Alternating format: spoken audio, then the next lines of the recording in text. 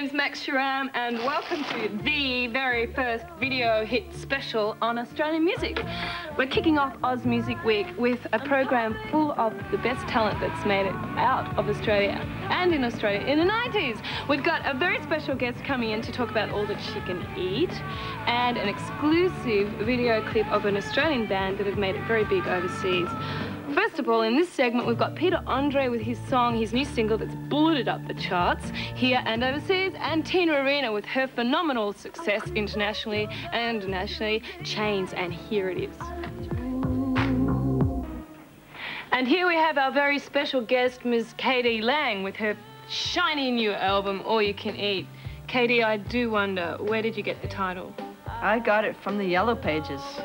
Where under else? Chinese food. Really? Yeah, there it was, all you can eat, and I went, that's it. Well, that explains why the Chinese writing's down the side. Yep. Is that all you can eat? Well, it's roughly translated. It basically says, fill your belly until you can't fill it anymore, or something like that. There's a photo in here of a little kid with a big German Shepherd. Is that you? Yeah, that's me. That's great. I like the artwork. Really nice colours. Yes. Now, I'm curious. Have you ever heard of a band called Silverchair? Yes, I have, of course. Are they as big overseas as we're led to believe? Yeah, they're doing really well. They're big in Europe. They're big in the States. I saw them perform at on top of the Radio City. What do you call that? Where the sign is. Where the sign is. Marquee. Oh, really? On top of the marquee at Radio City before the MTV Awards, and they were performing live, and they really, really did well. And really? Yeah, they're popular all over. Yeah, I think they are natural. They're great. Genuine kind of rock and roll kids. It's great. It's fantastic. Yeah. Hey, we've got their exclusive American version of their hit Tomorrow. That was Kylie Minogue with Put Yourself in My Place. The gossip is here that apparently Channel 10 have been getting faxes and emails and letters and telephone calls with people inquiring about a band, 4 Melbourne guys, called CDB. People want to know what CDB stands for. Apparently it used to be Critical Death Boys, but since they've matured and have got a single charting, they now call themselves simply CDB, and here they are with Let's Groove.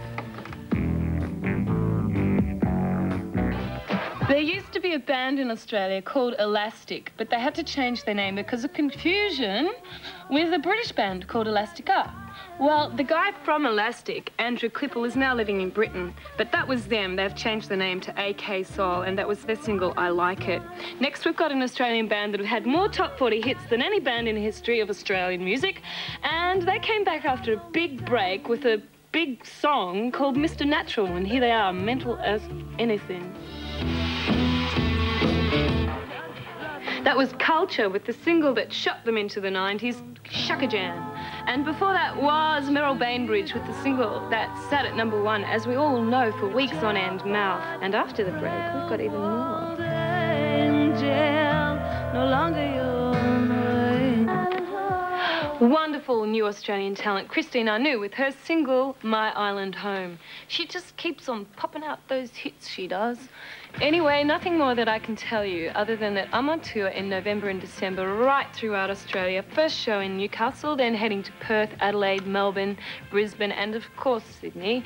And that if you want to find my little baby, A Million Year Girl, you can probably walk into any music shop and pick it up. Anyway, here's the single off it that launched me into the scene, Coma. Thank you very much for joining us on Video Hits Australian Music Special, and have a good night.